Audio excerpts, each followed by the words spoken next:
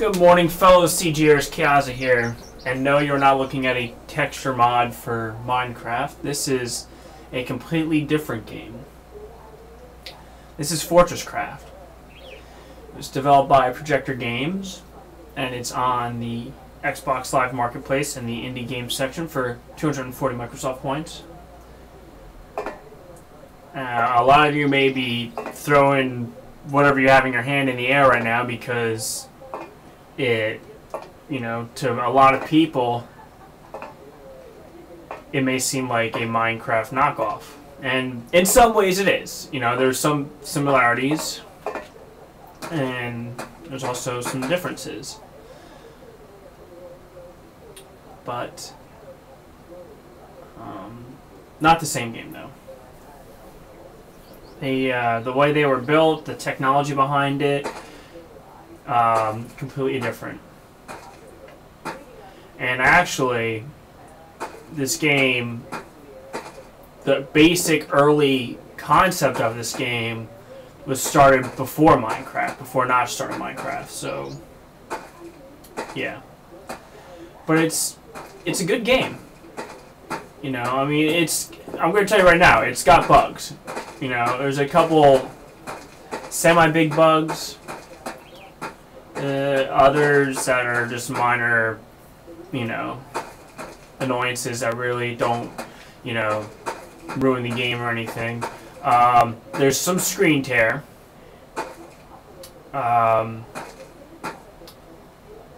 And there's a bug. The biggest bug that's going on right now is if you join a multiplayer game, you lose your single player data.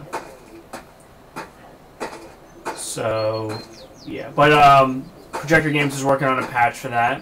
He's very verbal on Twitter. He updates it a lot, so that's a good thing. He's keeps us up to date with updates and what's going on. This game's been in development for a while and has been submitted for testing quite a few times, and it actually just passed like 48 hours ago. And yeah, it's available now. But I'm going to just show you a couple things. There's no fall damage, which is nice. And look at my shadow. Look at that. Oh wait, who is that guy? That's right, there is avatar support. And the avatar animation's pretty good, for the most part. I prefer playing in first person. And there's a lot of options. There's a lot of customization when it comes to how you want the game to run. If you go to visual settings, you can turn on a whole bunch of stuff and turn off stuff too. The water detail, the draw distance, all this can be customized to make your game run better, based on how you want to play it. And there's also, if you check this out, relics, which I haven't found yet. But there are items hidden in the map that you have to look for and you can unlock. And as you can see, there's speed boots, jump boots, jetpack, night vision, ray gun, walk on water, and like a miner's headlight, which is cool. Another cool thing is this is probably more similar to Minecraft Alpha. I'm not sure if anyone here played that, but Minecraft Alpha really didn't have any enemy mobs. You just spawned and you had blocks in your inventory. And you can see you have blocks in your inventory here. And you can switch between them. There's TNT, and you actually have to find the TNT detonator in the map as well. And you can switch between these blocks and just start building. And there's also lights, magma, brick, and whatnot. Trampoline. I'll give the trampoline now. I'll show you that in a second. But the maps that are generated, they are random every time you start a new game. And exploring them is fun. Some of the maps it produces are really interesting and unique. Like some of the land formations are really cool.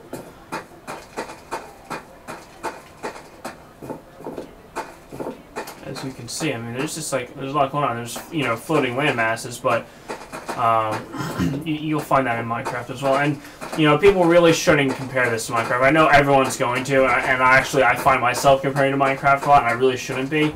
They're two completely different games. You know, this is on Xbox Live, and the other one's on PC. And obviously, there's hardware limitations for each and whatnot, but they're both really different games. It's like, think of it this way. Halo and Call of Duty are both first-person shooters. Yeah, they're both first-person shooters, but they're really different. So, now as you can see, the map will load before you. Like, you can actually see it loading. That's not a problem. That doesn't bother me. Oh, I think I just found something. Or no, I didn't. I just got excited for nothing. And there's a day and night cycle. But yeah, the maps do have their boundaries and their limits. But they're pretty big. The maps are big, and you will be exploring for a while, and you'll have stuff to do. Like build houses and whatnot. And what I will do is I will post a house that I built at the end of this video, just to show you some of the things you can do. Let me show you this trampoline brick now. Now to place bricks or blocks down, you use right and left bumper. Left bumper is going to clear a block, and right bumper will place a block. Now this is a trampoline block. Jump on it and voila! You jump. Jump pretty high too.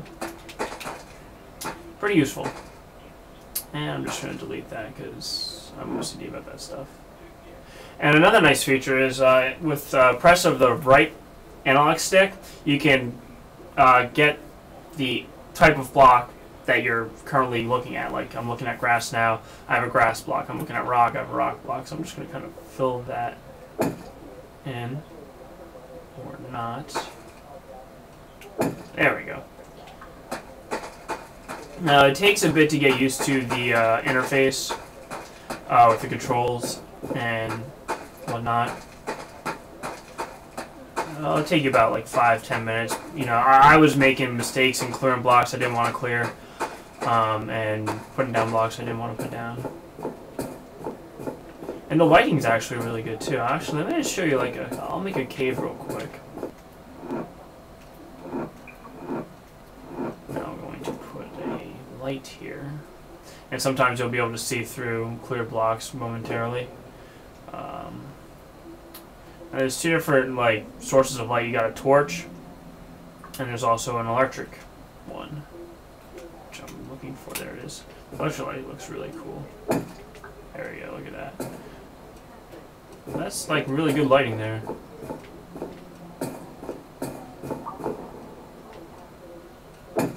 Oops, not what I wanted to do. Another thing that was kind of annoying that I noticed is if you put a torch down or a lamp of sorts, the only way to really delete it is to put a block where it is. Kind of annoying. I can look past that though. This is an indie game, and but it's a fun indie game. See, that's what I'm saying. Like you'll sometimes put blocks somebody wanted to clear a block, and vice versa. Alright, well I'm in a multiplayer game now. They're building some stuff. I'm not really messing with it. I just wanted to show you what multiplayer was like. I'm not sure where these guys are now, but I made like this little gold house. Game seems to run a bit. It's a bit laggy online. I mean, it's not like horrible lag, but you can see a bit of a difference.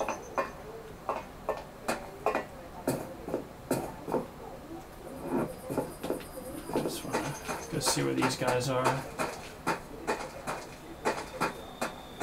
I don't know if they found any relics. I've been looking for relics like all morning and I can't find them anywhere.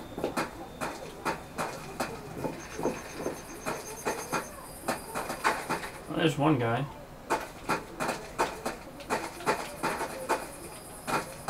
There's a torch.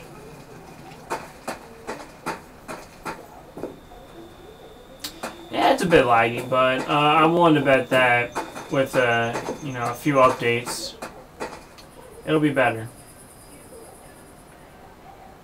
I think I need some windows. Oh, he just left. But anyway, this is multiplayer. And someone just joined. Right, now I want to show you. He's got actually pictures of what the next chapters are going to somewhat look like.